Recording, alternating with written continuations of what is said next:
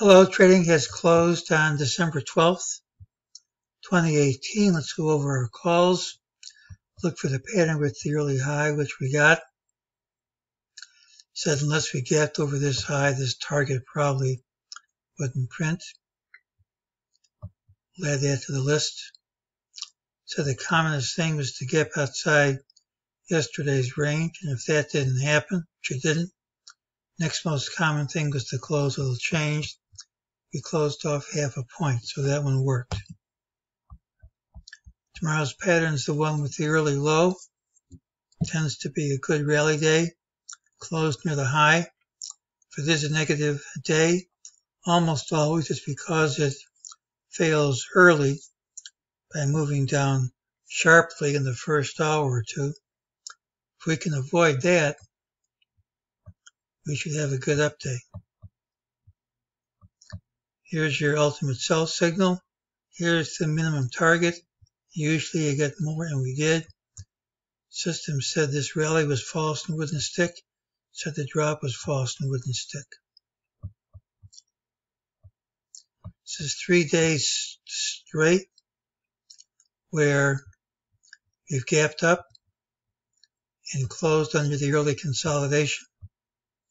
It's a negative pattern, but it's invalidated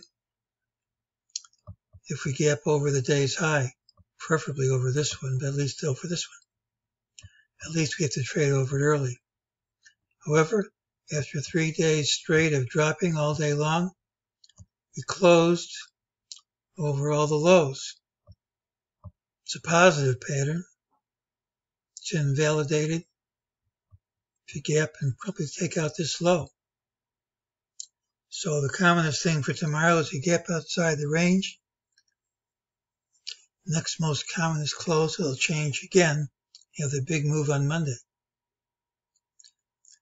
Now, as far as guessing for which direction, and you have conflicting indicators, it is somewhat of a guess. It's probably going to be clear by the open, and I know futures are down as I'm recording this, but I think the odds favor a strong rally tomorrow. This had all the makings of a good decline as I've discussed. Still have this higher target, even though it doesn't have to print anytime soon. This rally looks impulsive. This pullback looks overlapping and corrective.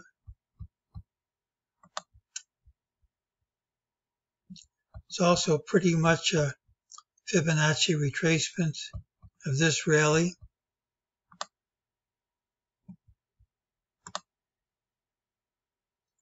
It's pretty much a Fibonacci retracement of this rally too.